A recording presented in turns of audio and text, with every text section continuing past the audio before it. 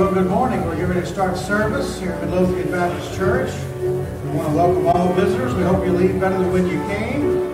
How many are ready for spring? I'll tell you what, I'm ready for the warmer weather. I'll tell you, amen. Let's all stand. We're going to sing. And looking forward to, we've got Brandon preaching today. And we're going to hear about the youth trip with the inner tubing and stuff in Massanutten, wasn't it? All right, amen. Let's all stand. We're going to sing, I know whom I have believed. Here we go.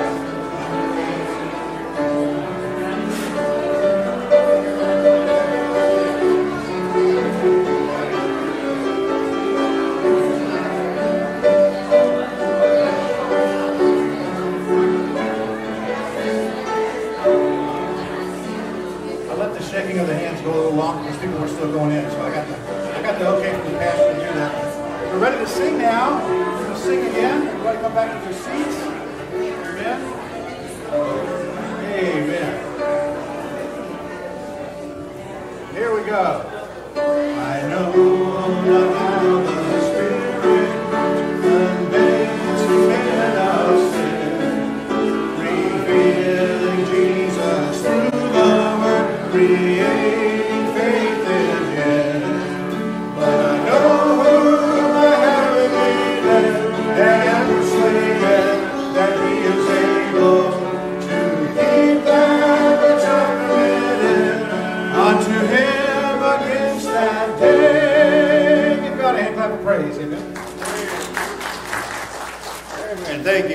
gentlemen, you may be seated.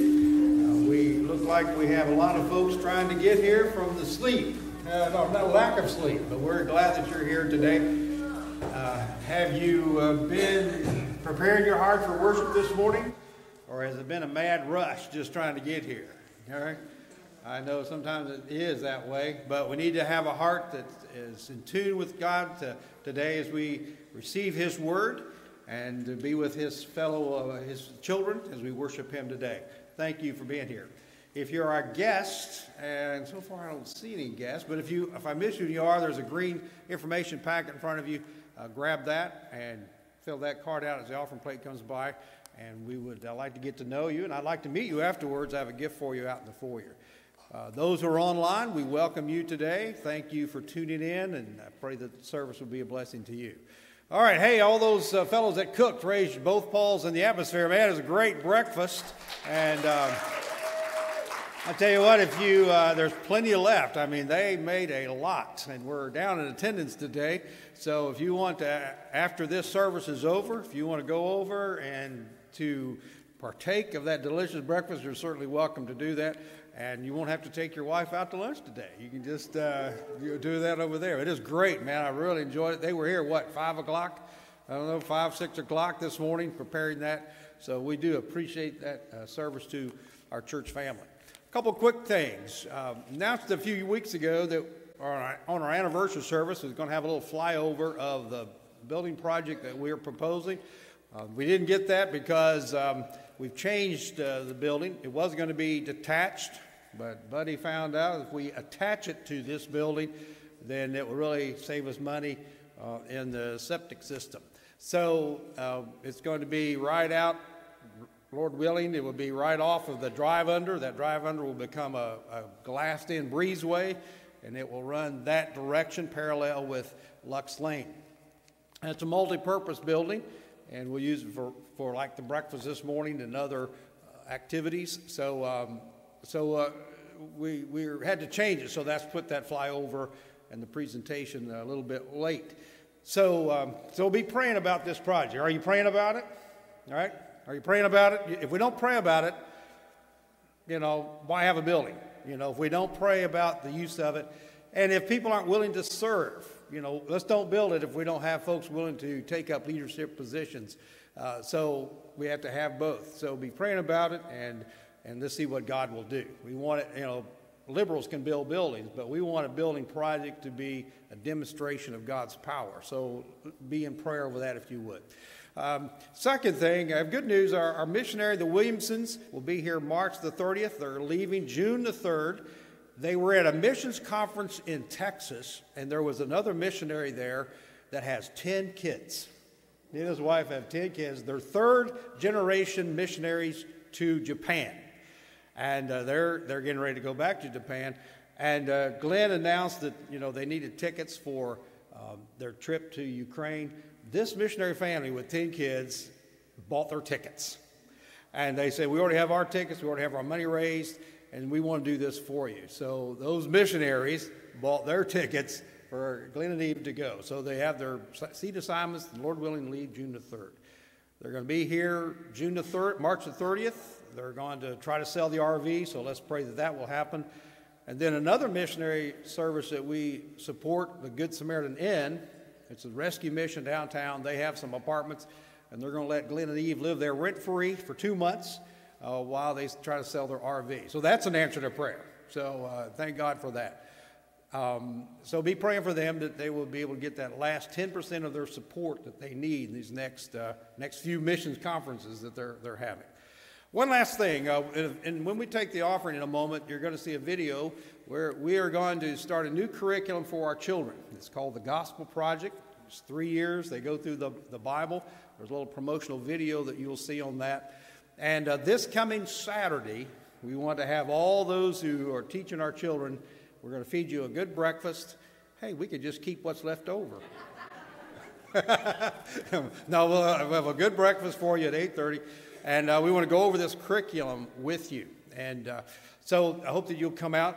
Brandon's going to do a demonstration of the lessons. And I'm really excited about this material. And so if you are a current children's teacher, or if you're interested in learning, maybe not ready to commit, but you'd like to learn what is involved in teaching our children, then you come out Saturday, and be not over 2 hours, and we will get you up to speed on this. So I'm really excited about what God's going to do there. All right, ushers, if you will come, we will take the offering. While they're coming, at the end of the service, you're going to meet Tim Hood, and he's going to tell you about a way that we're going to raise a little money for, or potentially raise money for our missions trip.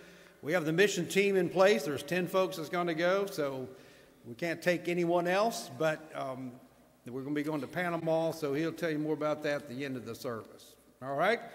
Brother David, would you come up here, please, and lead us in prayer for today's offering, and then as soon as this is over, she'll start the video. Let's pray. Heavenly Father, we're just grateful for all you've done. You've given us so many blessings. We're so grateful for all you do, all you continue to do. Lord, as this ministry prepares for that which you've placed upon the hearts of our pastor and the church body, the new building, the expansion, the growth in the different programs, the outreaches of the light of the world, that as this world appears to be darker and darker, Lord, that you would provide a light that would shine brightly through this ministry. We pray for this offering. We pray, Lord, that you would meet the needs not only that are right before us, but those that will come ahead of us as we plan and as we attempt to fulfill the vision you have put on the hearts of the leadership of this church. We just ask, Lord, that your Spirit would reign freely through this service in a great and mighty way, and that you would be glorified. It's in Jesus' name we pray. Amen.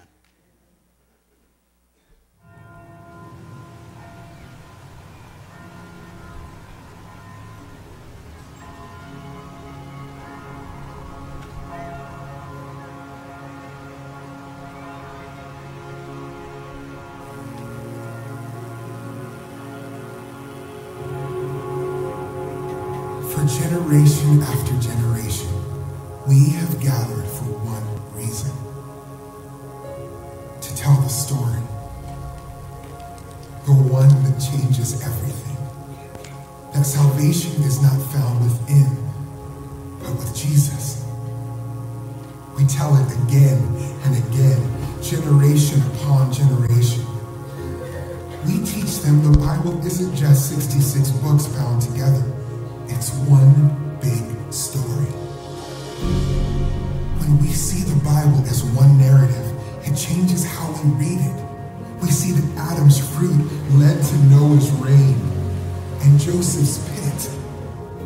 We see that Abraham's ram and Jonah's fish and David's giant foretold us of Mary's manger and the one who would reunite man with God.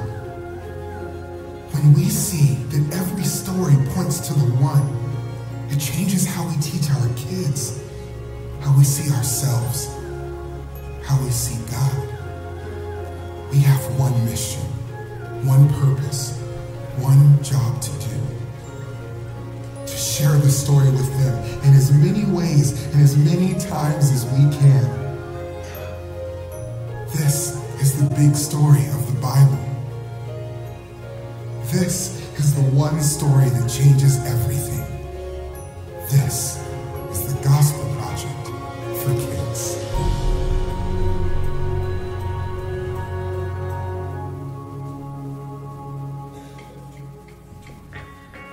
Well, good morning. Won't you stand with us here as we continue to worship the Lord through song?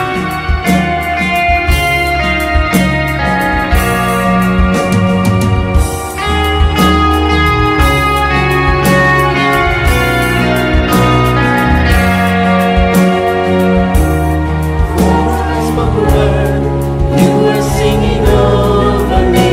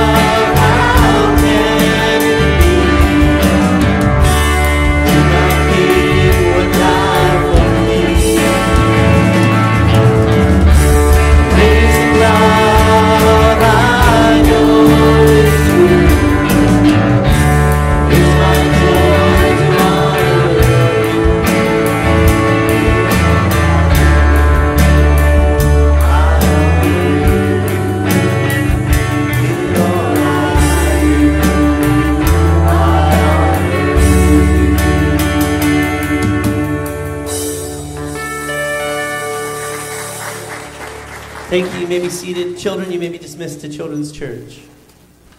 Ryan, would you come, please? We have with us a guest. This is Ryan Cottle. He works for the Florence Baptist Temple. That's our mother church. Probably about 1,700 people gathered there today. Is that right? 1,500 people. And he teaches their young adult class of 50, 60, 70 young people, young adults, like Eric does here. But his family's here, and so we're glad to have them. This is Kathy's niece. She was the mean niece. And, but we're delighted to have them here. I wanted him to pray, give Brandon a moment to catch his breath. He's preaching today. I think Time Change Sunday is a great way to let him preach. So I told the pastor friend, our youth pastor was preaching. He said, that's a great idea. Let's market that. All right. So we'll let Brandon catch his breath. And Ryan, we're delighted to have you here. Thank you for being at your church. Was so supportive, back when we started there 2 years ago. So come lead us in prayer. All right, let's pray. Heavenly Father and God, we come to you through the Lord Jesus Christ. And Lord, we're thankful for the joy that there is in gathering together as brothers and sisters in Christ. And we pray for our nation this morning. There's such discord and division. And we do pray, we believe there's hope for our nation in you. And so we pray for a spiritual revival. We pray for our leaders that they would look to you and look to your word, and that you would draw them to yourself and they'd make wise decisions. I pray for this church. Lord, I pray your blessing on it, and Pastor Ken and the other staff and lay people that serve here so faithfully. I pray that you bless them and guide them, and that you'd have your hand on this church and people would be saved and grow in Christ. And Lord, I pray now for this opportunity that we all have, this privilege that we have to hear the Word of God preached. I pray for our speaker, that you'd fill him with the Holy Spirit, that the Word of God would be clear to us, and that we would have receptive hearts. I pray we would not be just hearers of the Word, but that we would be doers, and that everything we do today would honor and glorify you and lift up your Son. And we pray this in Jesus' name. Amen. Amen. Well, good morning. Good morning. God is good. Amen. Amen. Well, I'll tell you what, Pastor, I will preach anytime you ask me to preach. It's probably teaching the Word is one of my favorite things to do besides spending time with my wife, driving my truck, and watching baseball. So it's a good day anytime I get to preach the Word and share the Word of the Lord with God's people. Now today, Pastor, the last several months has been preaching from the book of Romans, but today we're going to go back into the Old Testament, and we're going to look at a story in the Old Testament. It's perhaps one of the saddest stories I've ever read in the Old Testament, but we'll get to that in a minute. But if you've got your Bibles with you this morning, go ahead and turn to the book of 2 Chronicles, chapter 24. We'll be there in just a moment, but before I get into that, a lot of you know that back in January, on a snowy and icy Sunday, I had a little car accident with my old truck. And unfortunately, I totaled my old truck on the bridge over the river on 288. And so for the second time in 2 years, Larkin and I had to go vehicle shopping. And as we were talking about what vehicle to get, of course, I said, well, I'm going to get another truck. I love having trucks. I love being able to drive it. I love sitting up high. I love being able to see the whole road and tow things and put things in the bed. In my mind, there's something right in the heart of a man when he's driving a truck. So we went out and we started looking for another truck. And as we're out there looking, we find at this one dealership a beautiful 2007 Ford F-150. I mean, this thing was gorgeous. Had low miles, right in our price range. I mean, and it had all the bells and whistles that were top of the line 12 years ago. Not something that I'd be able to afford then, but hey, maybe I can afford it now. So we take it out for a test drive, and it drives great, and we think this is going to be the car for us. So we take it back to the dealer and say, okay, we're interested in this truck, but we need to come back tomorrow with my wife's dad. He knows vehicles better than I do. So we're going to come back tomorrow, and if you could put it up on the lift, that would be great. So we come back the next day with Larkin's dad. He and I do a lot of the maintenance on Larkin's and my cars together. And we put it up on the lift there at the dealership. And y'all, I have not seen so much rust on the undercarriage of a truck in my life. I mean, I don't know how I would have gotten the tire down if I would have needed to change the tire. But that wasn't even the kicker. Now, this picture isn't exactly what we saw, but it's a good representation of what we saw. I didn't take a picture of it, but as we looked at it and I'm looking through, I find a hole rusted in the frame about the size of a quarter. So, of course, we walk away from this truck. It broke my heart to do that, but we walked away from this truck. But as I think about this truck, you know, I wonder if this is like some people's spiritual lives. You know, you look great on the outside, like this wonderful, beautiful truck, but upon further examination, if the inside were to match the outside, it looked more like this. You know, something that's really, really rusted out, something you don't even want to drive. And as I think on this as well, you know, I'm reminded of a friend in college who had this very issue. He lived on my dorm my freshman year, and he was the starting quarterback for our football team all 4 years. I mean, he's a great guy, great football player, probably was the best quarterback our school had to that point. We've had better quarterbacks since him, but that's besides the point. But he was probably the greatest one that we had to that point. And to top it all off, he seemed like he had a great walk with God. He was a leader on the hall. I mean, he was, besides the fact that he was a great athlete, he was the person that everyone on the hall wanted to be like. He had this strong relationship with God. Now, fast forward a few years to after graduation, and he's moved to Florida with his wife, and he becomes a high school football coach there in Florida and a teacher. And he's moved away now from the influence of Liberty University, our Christian school, and the influence of some of the godly professors and men and women that were there. And all of a sudden, the rust starts to show, to the point where I found out about a year or so ago that he was arrested and put in prison for taking indecent liberties with a couple of students. How does something like that happen, though? I mean, how does someone go from being the starting quarterback for perhaps the world's greatest Christian university, most well-known Christian university, to being a prison inmate? How does he go from being one person with one group of people to someone completely different elsewhere? And the biggest question I have, how does someone who claims to know Christ and seems to exhibit some of the fruit of the Spirit completely change and act like he has no faith in God at all? But the scary thing is, as I look at this, you know, I know for myself, I could go, man, to some extent that could be me. But for the grace of God, there go I. Yet how is it that sometimes we'll come to church and we'll look like this F-150? We'll look great on the outside, and we've got great appearances. But upon closer examination, we should actually look like this. Now, some of us may never kill or do something that warrants us going to jail, but we'll act one way when we enter church, and when we leave and get away from the influence of our church family, we act completely different. You know, we're all guilty of acting one way around one crowd and then modifying who we are around another. You know, and I might tell myself, well, you know what, the real me is the one who does all the good things. You know, the real me is the one who I am in church. But that doesn't change the things that I do or say outside of church. And so then I ask myself, how real is my faith? Am I really following Jesus, or am I pretending to follow him because that's what people expect me to do? Which me is the real me, and am I a fake follower? And that's the question I want you to ask yourself today. Am I a fake follower? We're going to look today at the story of a fake follower in 2 Chronicles chapter 24.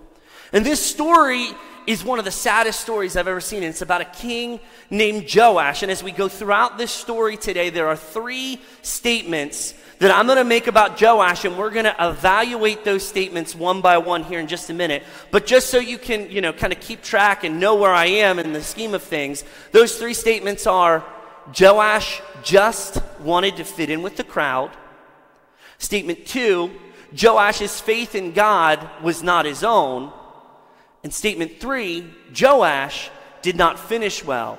And then ultimately, because of those 3 statements, I can say that Joash is a fake follower of God. Now, before I get too deep into those statements, I do want to give us a little bit of background on this story and the books of 1st and 2nd Chronicles. Now, when you look at the books of 1st and 2nd Chronicles, they're what I like to call God's hug after the spanking. And the reason I like to call it that is, and some of you have heard me say this before, for 70 years, Israel and Judah had been exiled out of the promised land. See, they had done wrong in the eyes of God for so many years that he had to punish them. He warned them of this. So he takes them out of the land, but now as 1st and 2nd Chronicles are being written, they've come back into the land. And essentially what God is doing through these books is he's taking the people of Israel and Judah on his knee and he's saying, I love you. You're still my chosen people. You're still the ones that I've chosen to save the world through. But do you understand why I had to do what I did? Any good parent would do that. When you punish your child, you take him on your knee. You said, you understand why I had to punish you? I still love you, but I had to punish you for this reason. And that's what God is doing in 1st and 2nd Chronicles. The other thing to note about 1st and 2nd Chronicles is that they give the exact same history as the books of 1st and 2nd Samuel and 1st and 2nd Kings. But the difference is that the books of Samuel's and Kings, they are written right after the events that they describe, and 1st and 2nd Chronicles are written years later. It's kind of like the difference between watching the news and the History Channel. You watch the news and it tells you what happened. And in fact, a lot of times it's telling you while it's happening. But when you watch the History Channel, if they're doing the documentaries the way they designed them to be originally, then they're telling you the story of what happened later. But not only are they telling you about what happened, they're telling you a little bit of why it happened, and sometimes how it could have been prevented. And that's kind of how we're going to look at this story of Joash today. We're going to look at not only what happened, but why it happened. So let's begin, and let's look at the first statement that I made. Joash wanted to fit in with the crowd. Now, as we begin to look at his story, I like to call Joash a social and spiritual chameleon. Have you ever seen a chameleon before or read about them? They're these really cool animals that God designed to change the color of their skin based on their surroundings. So it's really cool. You can put them one place and they're one color and another place they're a different color, and they can change it like that. It's really cool. But they do it to blend in, to protect themselves, to fit in with their surroundings. And so a spiritual and social chameleon will do something similar. They'll change their behavior and their beliefs sometimes based off of who he or she is around. And this is what Joash did. We're not going to look at every verse in chapter 24, but let's look at a few here. Let's look at verses 1 and 2 very quickly. I've got them on the screen if you don't have your Bible with you. It says, Joash was 7 years old when he became king, and he reigned 40 years in Jerusalem. His mother's name was Zibiah of Beersheba. Joash did what was right in the sight of the Lord all the days of Jehoiada the priest. Now, as we look at this, we see that Joash becomes king when he's 7 years old. Can you imagine that? Being a king at 7. You know, here in the United States, you've got to be at least 35 years old to run for president. So I'm sorry, Pastor, you've got to wait a few years before you can make your run. But our founding fathers, they made this rule because they believed that someone should have some wisdom and some maturity before they lead a country. But that's not how it works in a monarchy. In a monarchy, if you're on deck, the next one in line, and the person before you dies, guess what? You're up. No matter how old or young you are, you're it. And that's what happened to Joash. Joash became king because all the other heirs before him were dead. Well, that's also a really sad story and interesting as well. I'll summarize it for you. Essentially, what happens is that Joash, when his father dies, his grandmother, Athaliah, who also, by the way, is the daughter of Queen Jezebel in the northern kingdom, she goes ahead and kills all of the other heirs to the throne in Judah, except for Joash. Well, why doesn't she kill Joash? Because Joash has another relative, Jehoiada, who I believe is his uncle, and Jehoiada comes and rescues Joash, and he takes him to the one place that Athaliah isn't going to look. He hides him in the temple of the Lord. And there he raises him for 7 years. And then when he turns 7, he crowns him king, makes a covenant with all of Israel. And at that time then, as they're crowning him king, everyone comes in, and including Athaliah, she comes in to see what's going on, and she runs out, and the people of Judah kill her because she had been such an evil and wicked king. And so Joash now has become king because his relatives who had ruled before him were pretty much evil, and they're all dead. Almost all of his family is dead except for Jehoiada, who saves him. And Jehoiada, by the way, is the high priest. The high priest, and because he walks with God, he raises Joash to walk with God as well. And as long as Jehoiada is alive, Joash is following the Lord and doing what is right in the eyes of the Lord. Let me say that again and pay very attention to the first few words I say. As long as Jehoiada is alive, Joash is following the Lord and doing what is right in the eyes of the Lord. He repairs the temple. He restores the sacrificial system that's there. He even goes ahead and restores the treasury and all of the items that were in the temple that were plundered by his grandmother. He restores them. And so this all seems like things that someone who is following hard after the Lord would do, right? But let's look at what happens after Jehoiada dies. Let's jump ahead to verses 15 through 19 here. It says, "But Jehoiada grew old and was full of days, and he died. He was 130 years old when he died. And they buried him in the city of David among the kings, because he had done good in Israel, both toward God and his house." Now, after the death of Jehoiada, the leaders of Judah came and bowed down to the king. And the king listened to them. Therefore, they left the house of the Lord God of their fathers and served wooden images and idols, and wrath came upon Judah and Jerusalem because of their trespass. Yet he sent prophets to them to bring them back to the Lord, and they testified against them, but they would not listen. So his whole life, Jehoiada, who was his father figure, he had followed Jehoiada, who's his father figure. He's his mentor. Jehoiada served God, so Joash serves God.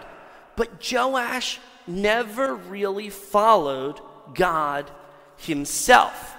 And once Jehoiada is no longer there to follow and influence him, Joash starts following others. And they lead him right to following false gods. See, once Jehoiada is dead and no longer his main influence, Joash changes his stance. He changes his beliefs and changes his behavior based off of what he thinks is acceptable by those that are influencing him. Joash is a social and spiritual chameleon that is swayed by whoever has the greatest influence over him. And I like this quote, as I studied for this, I like this quote by David Guzik. It says, "Joash seems to have been a fundamentally weak man.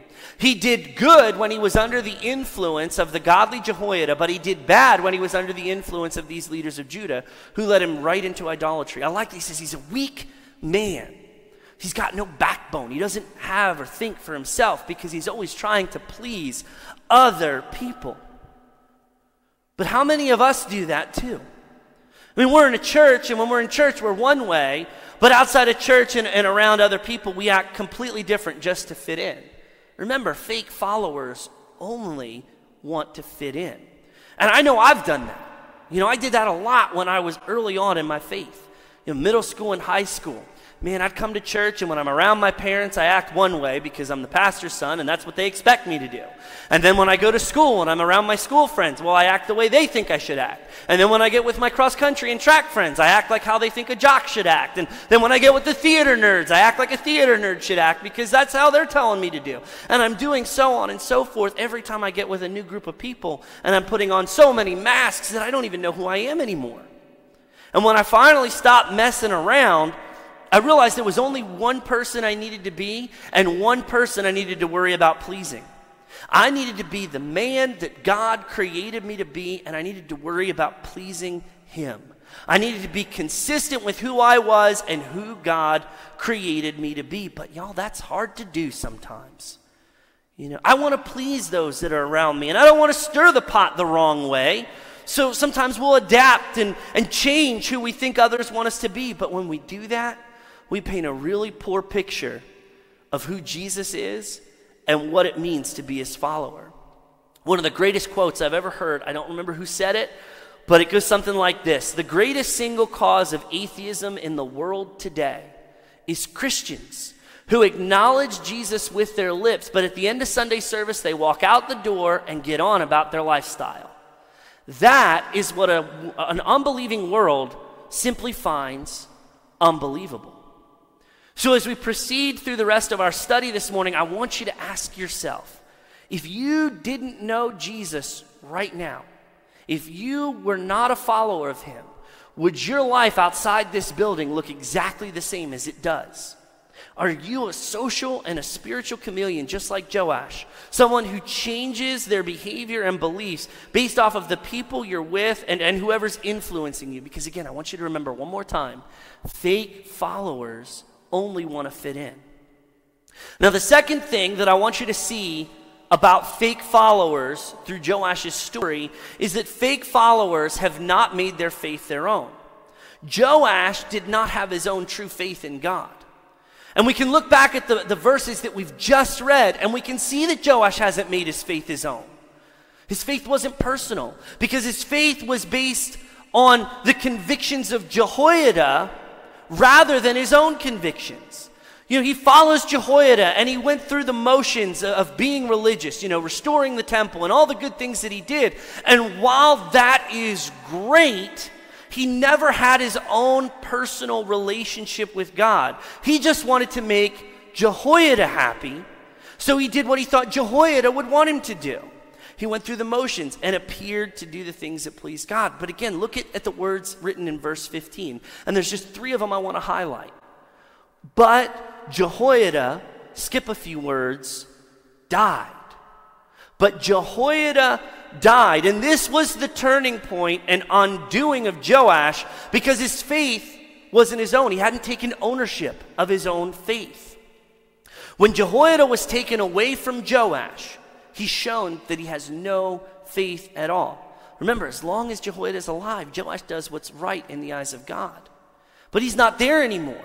And once he's not there, Joash starts following other people. And they lead him right to following false gods. Now, in Joash's defense, he probably took these false idols as seriously as he took his faith in God, which was not too seriously at all. See, Joash is basing his faith off of the one who is leading him in that moment, the one who is influencing him in that moment, and not the one true God.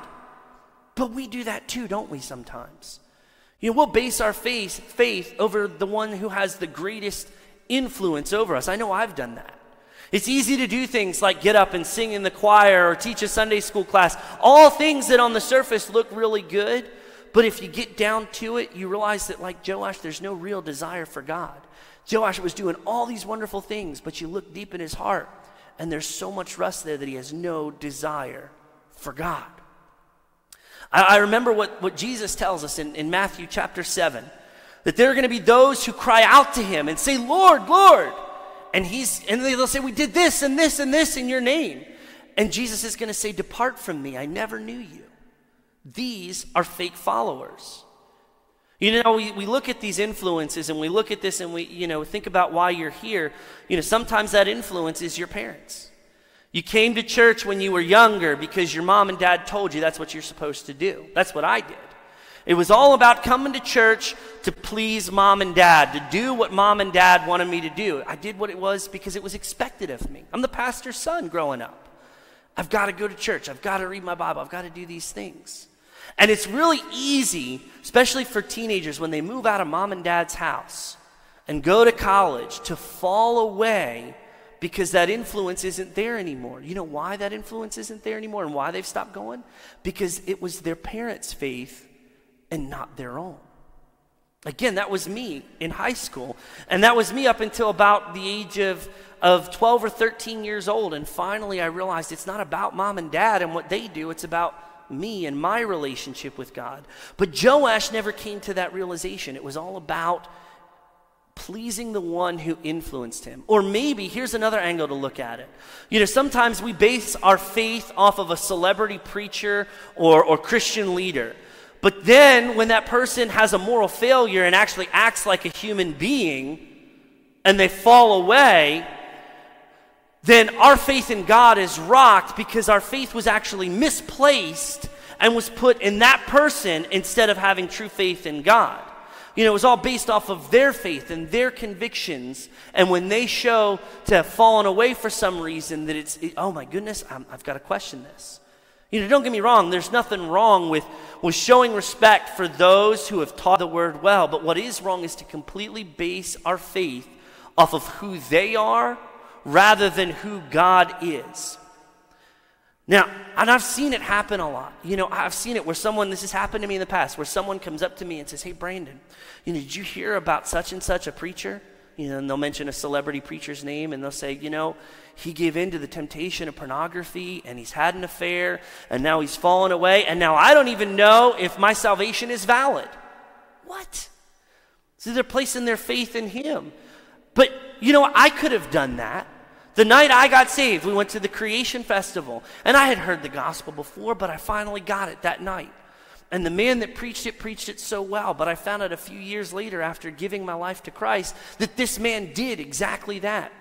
He fell into the temptation of pornography, had an affair, and then stepped down from his ministry to the point where he's no longer preaching anymore. He's just an inspirational speaker. But I didn't question my salvation at that point because my faith was placed in Jesus and not in Pat Mesiti, the man who preached the sermon the night I got saved. My faith in God is just that. It's mine. It's personal. It's not my parents. It's not my wife's. It's not pastors or anyone else's who has an influence over me. It's my faith in God. It's my relationship with God. But if your faith has not been truly made your own, if it's been based off of pleasing someone else or based off of the other person's faith, then it's really easy to fall away when that person is gone or falls away themselves. Fake followers, again, have not made their faith personal. It's not been their own. I really like this quote by G. Campbell Morgan about Joash, but it applies to us. However valuable the influence of a good man may be, it remains true that if a man has nothing more to lean on than that, if it should fall, if it should fail, collapse is almost inevitable.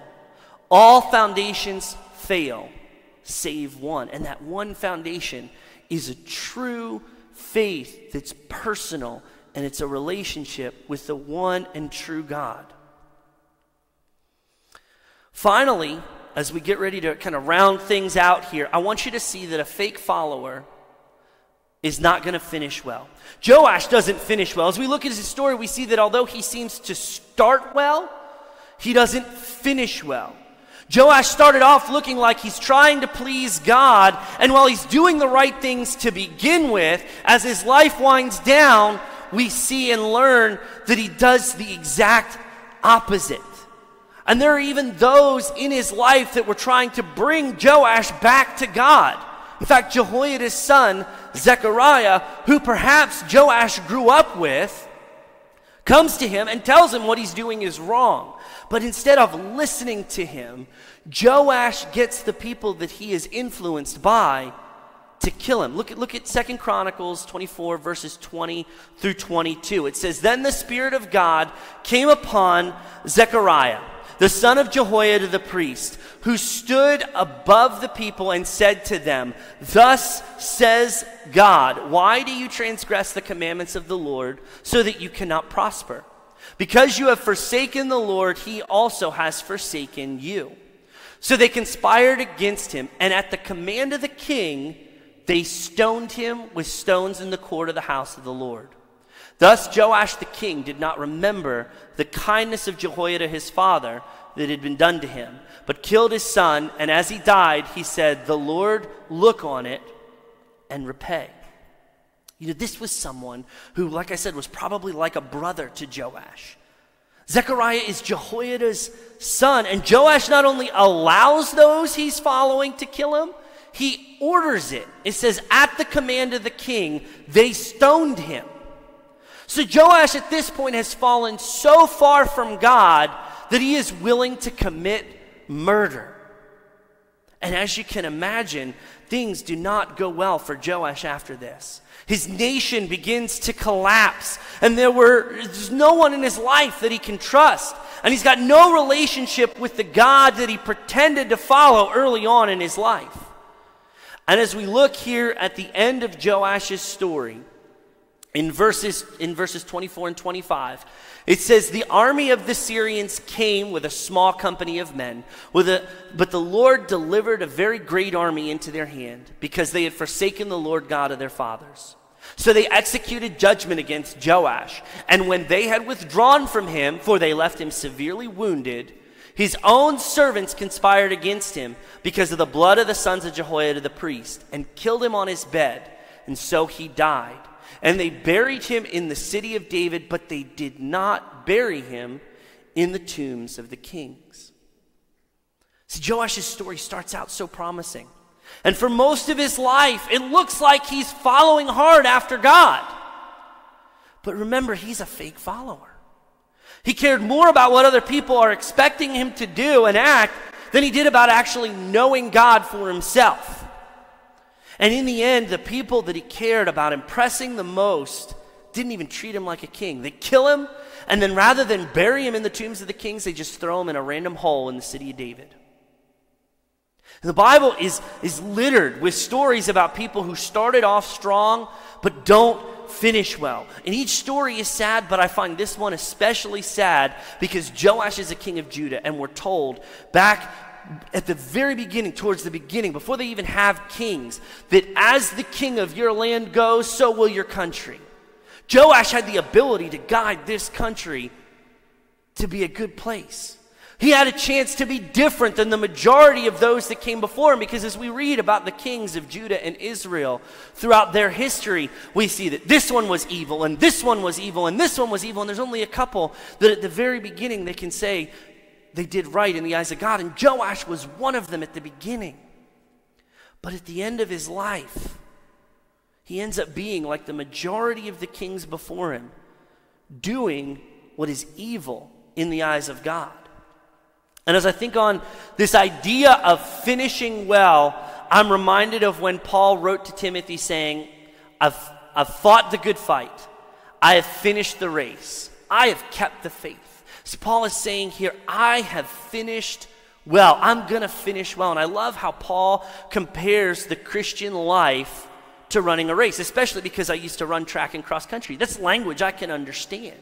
You know, because I think back to when I was running in high school, and my coaches, they were focused with how we started. They liked us to start well, but they really wanted us to finish well, because that's where it mattered. And I think about one race in particular, probably my junior or senior year. I'd had a particularly bad day in school that day. Like, this was really bad. I don't remember what was so bad about it anymore, but by the time I got to the race that afternoon, I was mad. I mean, I was so mad I could have spat. I was really, really mad. And so I get up to the starting line, and as soon as the gun goes off, I go out like a shot. And I'm running well for the first mile. In fact, after the first mile of a 3-mile race, I'm leading this race. I've never led a race over 3 miles after a mile before. That wasn't my style. That's not how I ran a race. I held back. I paced myself a little bit so that I could pick people off one by one at the end, not run out in front of them at the beginning. And sure, it looks like I started well. In fact, I could think about the people standing by going, man, Brandon's running better than he's ever run before. But I didn't finish well, because by the time I got to the end of that race, instead of me picking people off like I liked, it was people picking me off. And by the time the race finished, I think I finished in like 5th or 6th place. It was awful. I felt so bad. And coach comes up to me, puts his arm around me and says, Brandon, you started well, but you didn't finish well. But if I think about it, did I really start well? Because I put on a good show. I fooled my coach. I fooled the people that followed us. But in the end, I didn't finish well. And God, like a coach with his athletes, wants us to finish well. We can't be like me in my race and not finish well. We've got to finish strong. But I didn't actually start that race early because I didn't do anything to set myself up to finish well. My priorities for running the race were not right, and I had a really bad attitude coming into that race. And you do not get a good start in life like Joash if you're living just to fit your social environment and fit into that and have not made your faith your own. You're not going to finish well because you've not set yourself up to start well, either in the beginning of your race or in the middle at some point. And there are too many times where I think we are like Joash and we do things that can prevent us from finishing well. For me, it was I started off too fast. I could have finished better if I hadn't started off so fast in that race. And I think finishing well is on Paul's mind when he writes to the people in Galatia, to their church, where he says, you were running well. Who hindered you from obeying the truth? He's saying, you started off good, but what's going on here, people? Something's preventing you from doing well, from finishing well. And as humans, we're just that. We're human. And it seems that there are things that we will allow to get in our way that prevent us from finishing well. And for Joash, it was that he wanted to please the people that were around him, and that he didn't have his own faith with God. He was influenced away from what his father figure, Jehoiada, had taught him. So as we look at Joash's story here, we first see that he is a social and a spiritual chameleon. He follows God as long as Jehoiada, a godly influence, was alive. But as soon as that influence is gone, he followed the whims of those who influenced him towards disobedience and rebellion. Remember, fake followers only want to fit in. We also saw that as a result of Joash basing his faith in God off of Jehoiada's faith, that his faith was not his own. When the figure he based his faith off of was gone, he was shown to have no personal faith in God at all. So not only do fake followers want to fit in, but they also have not made their faith their own.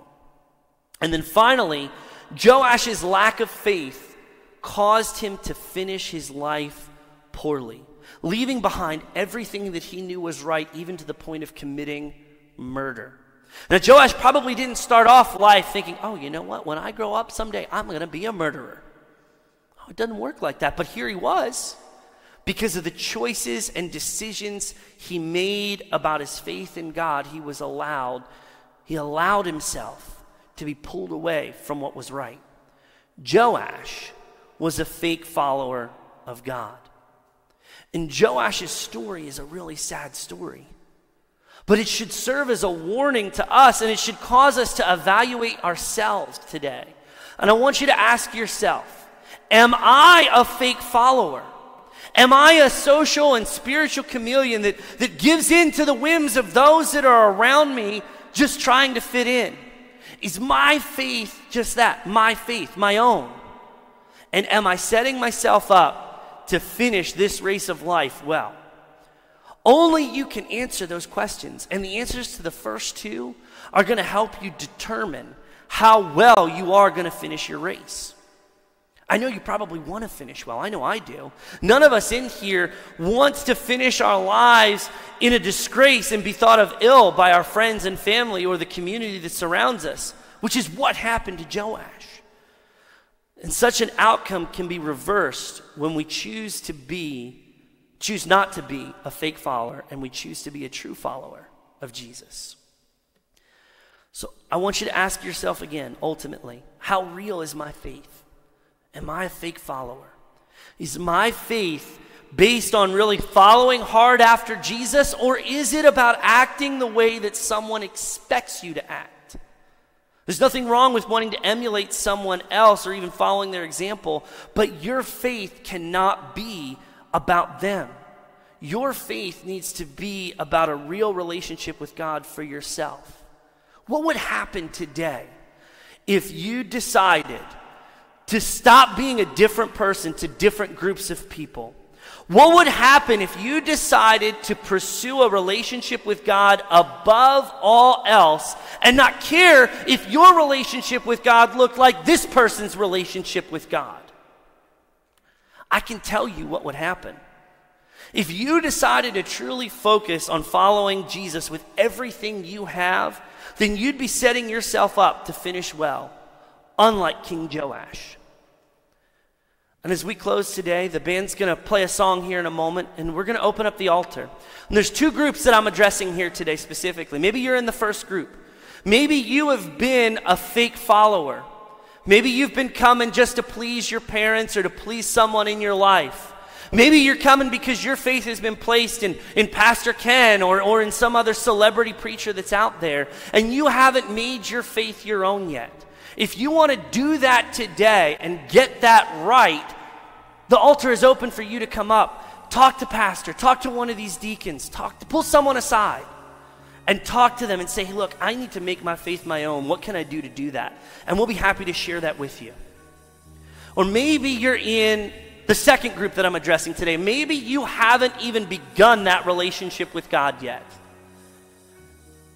Well, we want to give you that opportunity to begin that relationship with God.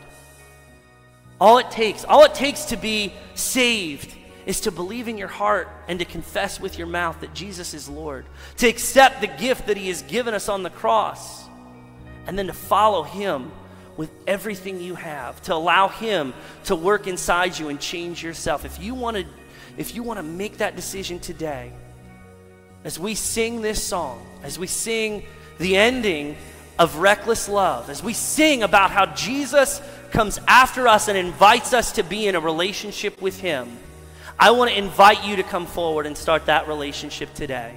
Don't base it off of anybody else. Do it for you. Let's sing.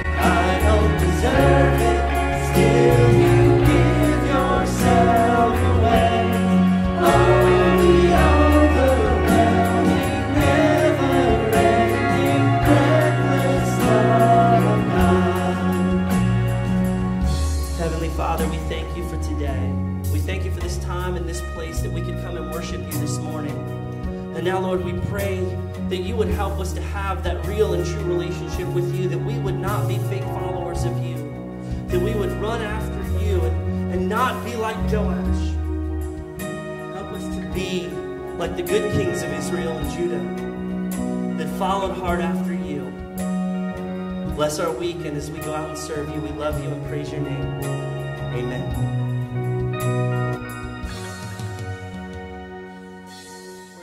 Would you just bow your heads for a moment? No music for a moment. I just feel like somebody wanted to come but didn't. Let's just wait a moment more. That message is so appropriate. The greatest thing for Christianity is Christians. The worst thing for Christianity is Christians. You know, because we don't live out the Christian life. And that was a wonderful reminder today. We need to live out the Christian life. So if you're here this moment and you look at your life and it's just not as it should be when you're out there, would you there right now in your seat as a Christian, a follower of Christ, say, God, forgive me of that. I'm done with that. I want to practice your presence. I want to be real. I want to be bold. I want people to see Jesus in me in whatever the setting. I'm tired and done with being a chameleon. Would you make that commitment today? Would you do that?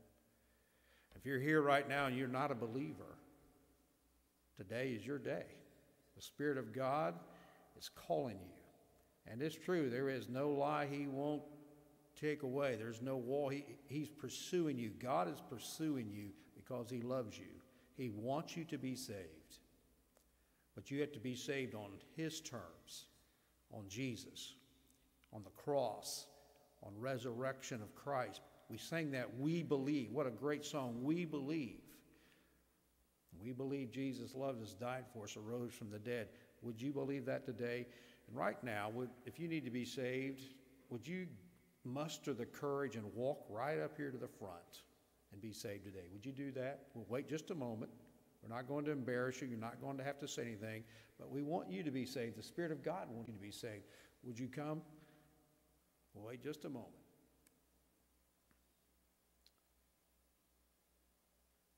If you couldn't quite gather the courage, see me after this service, all right? I'd love to talk to you.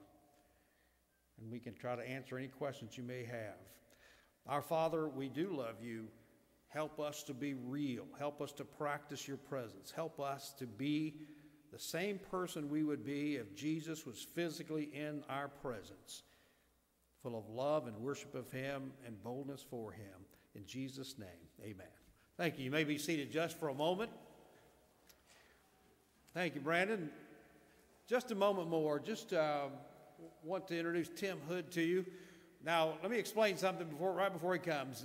We believe that the way you support our church is through tithes and offerings.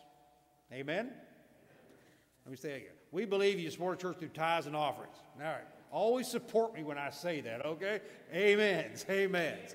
All right. It's tithes and offerings. But people have abilities, and they like to use those abilities to provide an offering. This is not the tithe offering. Mark Brazo is going to do a barbecue. He has the best barbecue on the planet, all right? And he's going to do that, and it's for our mission team. It's not for our church. We're going to Panama this summer. 10 folks are going, and we're going to do Vacation Bible School. But they're going to use their talents to try to raise some money so we can help our missionary. He's trying to raise money for a car. He wants us to bring down $600 or $700 worth of gospel tracts. There's other materials and things we need to do for them. And so Mark's going to use his talent to do that. That's on April the 13th. But Tim here has a business, a friend of mine. He has a business selling jewelry in Chesapeake. They sell to the Philadelphia 76ers. It's one of their customers. And so he has an idea. They've done this for other churches. Now, we're not selling any jewelry today. We don't sell stuff at church like that, all right? But he wants to let you know about it. And so Tim's going to come. Then he'll dismiss us in prayer. And then we'll be dismissed for Bible study. There's plenty of food left over if you want to go grab some and eat it during the Sunday school class, all right? And if you're a guest, I want to meet you as well. And if you'd like to know more about the Lord, if you need to be saved, see me as well. All right, Tim, good to see you today, brother. Yes, sir. How are you, man? Good seeing friend. you. Wow, it's been a long time. How's everyone doing? I'm doing great. Thank you. Mission team people, raise your hand real quick. Awesome, awesome. If you've never gone on a mission trip, I know it's kind of like, I don't know if there are rooms still available or whatever. I strongly urge you before I start anything, please, please, please, please go on a mission trip. It will change your heart, your outlook on life. It's amazing. But I'm going to try to be real quick if possible. It's Iverson Diamond Company. We do sell the 76ers. It's not as good as everybody thinks it is. I mean, basketball players, they're very particular what they want. The way this all started, we weren't even planning on doing anything like this to help churches. We were helping churches, but not the way this started. A friend of mine in Williamsburg asked if we would help him during Christmas. And I was like, yeah, we can help you. He's like, but I have something totally different in mind. So it's his idea. It was a pastor in Williamsburg, James City Community Church.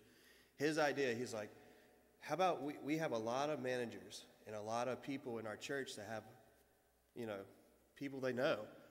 If we just, we're struggling in our budget a little bit. We want our Vacation Bible School to try and take care of as much as possible for the budget. I was like, sure, I'll help out. What's your idea? And so basically he said 50% of all profit that anyone from our church, if they buy, we're not trying to say get in debt. Please do not get in debt for jewelry. It's a want. It's a nice want, but it's a want. It's not a need. But if you do buy jewelry, basically he was saying if they do, or anyone in their community that does it, and puts their name or their church name, then we would give half the profit back to the church. I was like, let me talk over the guys. I'm pretty sure we can do that. We did. I said, sure, we'll do that. And they were hoping they can get just half their budget covered. They were hoping just half. We wrote them a check for $12,000 in February. And it's just because they just went out, hey, if you're buying jewelry, if you know someone who's going to buy jewelry, just put our church name in there because it goes to this. So for us, it's going to Stan and Jackie Sherwood. And I love Stan and Jackie Sherwood. When they first decided to go in the mission field, I was so happy for them, but I was so sad because I don't know if y'all remember, he was a youth junior high, and she was a junior high girls, and I was like, no, they're so good, but they have such a great heart. So that's a little bit. I have a little table back there if you just want to pick up a pen or ask questions. Because you're in Richmond, I don't do this at any other church, but I live here. If you want me to come to your house, I will. We do a lot of stuff online because our main store is in Philadelphia, which I don't know y'all want to drive there, or Chesapeake. But since I live here, I will bring stuff to you. I did it for Mr. and Mrs. Brazo. If you raise your hand, if you have any questions, like how I do it, if you want anything, I'll come see you. It's no big deal there. But that's all I have. Any questions, comments, complaints? Amazing. Okay, let's pray. Let's go to Sunday school and we'll go from there. Our God, how great you are to us. And Lord, I thank you so, so much for everything you've given to us. I thank you for this church. I thank you for the church leadership. And Lord, I ask you to put a special blessing around Pastor and Miss Kathy. Lord, we just love you and thank you for everything given to us. Lord, all the missionaries and churches that are going right now, Lord, I ask you just let your Holy Spirit just fill every room, sanctuary, wherever, even meeting house. And Lord, as we go to Sunday school, Lord, I ask you just to prepare our hearts. We love you. And I have no other desire than to serve you and want to see others come to you. Lord, I ask you just to bless in all aspects of that. Lord, in everything we do, we all give you all honor and all glory and all praise. In your name I pray. Amen. Announcements.